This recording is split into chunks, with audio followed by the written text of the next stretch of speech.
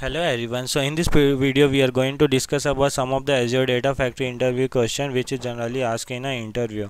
Okay, so I have listed on some of the question which you have to prepare very well whenever you are going for any interview. Okay, so let us discuss about this. So first question is like describe the use of Azure Data Factory in your project. Okay, so whenever you will go for any interview, the first question they ask is about your project. Okay, so you have to prepare this question very well, because based on this question only they will get to know whether you have a proper experience in this particular field or not. So you have to prepare this very well. Okay, whenever you are explaining, you have to explain from a end to end about your project, what was the requirement, what was your source, what was your destination and all. Okay, so you have to prepare this question very well, because and based on your answer only the next question will come. Okay, so if you are mentioning any of the ETL pipeline, okay, so they will ask about the source, they will ask about the connection, they will ask about the destination. So related question also you have to prepare. Okay, and they will ask about the data pipeline, they will ask about the failure scenario, they will ask about what actually the problem you face. So you have to prepare this all the question very well. Okay, you can take an example of the, while explaining, you can take example on any of the ETL pipeline, what are the different activity you have used, whether you have used the get metadata, you have used the lookup activity, store procedure, what was actually your scenario, and how actually you have achieved it, and this was your source, this was your destination, everything you have to explain them. You can take example of any migration activity, where actually you had to migrate data from one cloud to another cloud, from on-prem to another cloud. Okay, that kind of the scenario also you can take. Okay, so you have to prepare this question very well. Okay, now let us discuss about the second question, that is the scenario based question. Okay, so we have a table. Okay, consider you have 100 files in a storage account, and you wanna load into the SQL table. What will be your approach?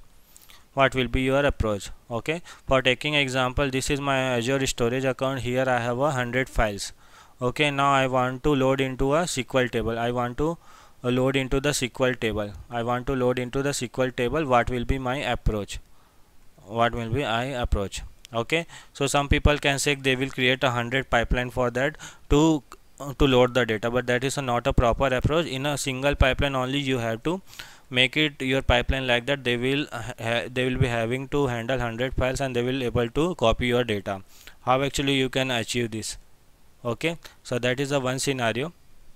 So how actually you can answer this kind of question?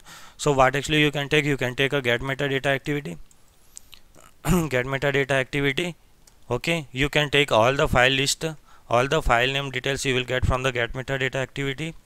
Okay, after that you can pass this into for each. Under this for each, what actually we will do? Under this for each we will apply a copy activity. Okay, from get metadata activity you will get all the files name. That file detail actually we will pass into a for each activity. Under this for each activity we will perform a copy activity. Under this for each activity we will perform a copy activity. Okay, so that is how actually we can achieve it. Okay, that is the one scenario. Okay, so you have to explain in a such a way that.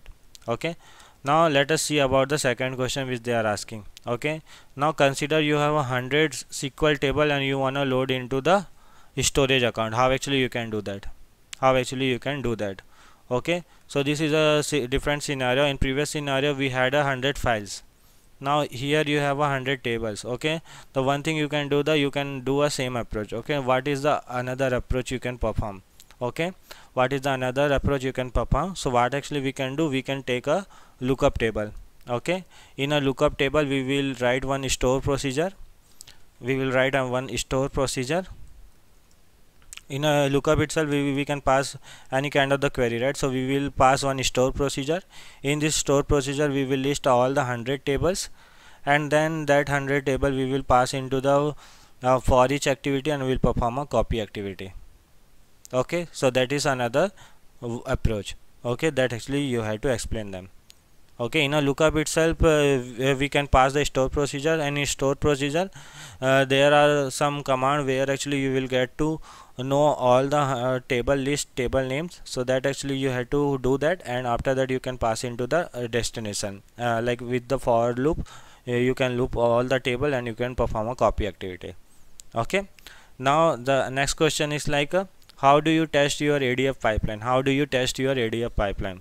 Okay, so this kind of the question generally they ask, this is simple only, but they ask like whether you have a proper answer for that or not. How do you test your ADF pipeline? So whenever you are creating any kind of the pipeline, right, so the first thing is like you have to test it. Okay, before deployment you have to test it whether each and everything is working fine or not, whether your link service is working fine, whether your data set is working fine or not.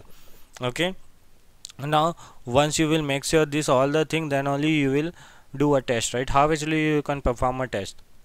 Okay, so generally we do a test by using a debug option.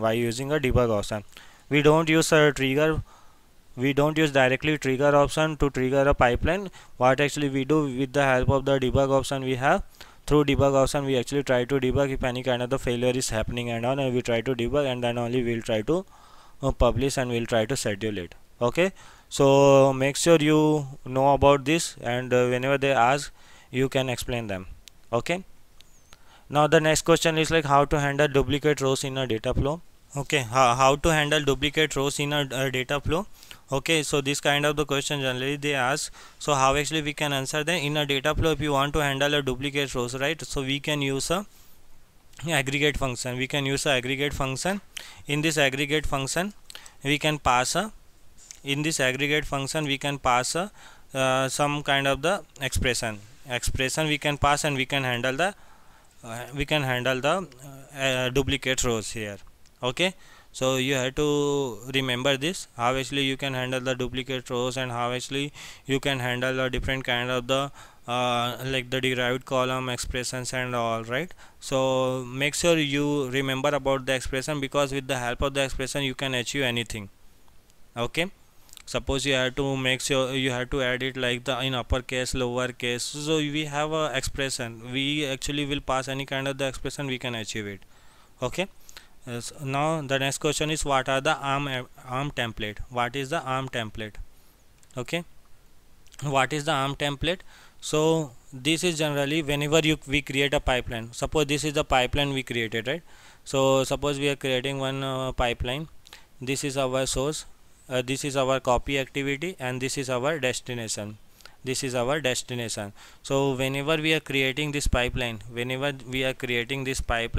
which is able to transfer data one source to another source, or any kind of the activity through a ADF. Okay, so at last it gets stored in the form of the JSON.